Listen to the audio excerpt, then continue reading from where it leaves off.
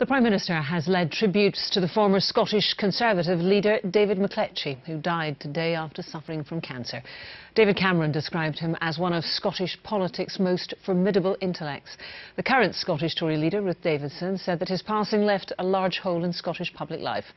Our political editor, Brian Taylor, looks back on his life.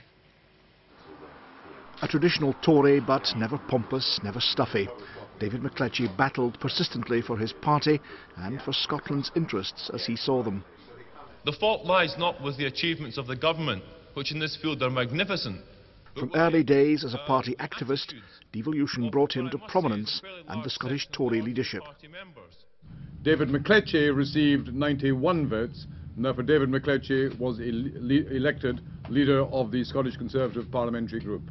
The struggling Tories knew they had to grab the attention of the voters. The key thing was to get it noticed, to become a player again in Scottish politics. David McLetchie was certainly noticed, lampooning the First Minister Henry McLeish over his office expenses. I didn't ken it wasn't me, a big boy did it and ran away. Henry McLeish duly resigned, but 4 years later, expenses, this time for taxes, landed David McLetchie himself in trouble. Facing claims he had charged Parliament for trips on party business, he quit as leader. For some, that might have been the end, but David McLetchie steadily regained his reputation, partly through diligent, intelligent parliamentary work, not least as his party's business manager, and partly because he was affable and widely liked. The whole world smiles with you. Few politicians could look entirely at ease serenading a bus party. David McLetchie could.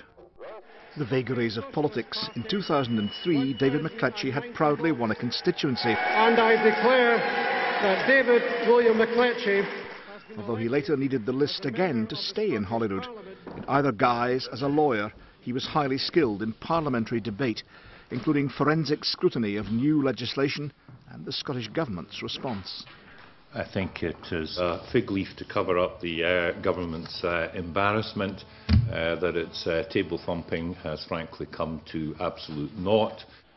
David McLetchie had a hinterland, family man, golfer, Hearts fan.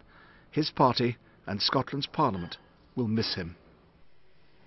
David McLetchie has died at the age of 61.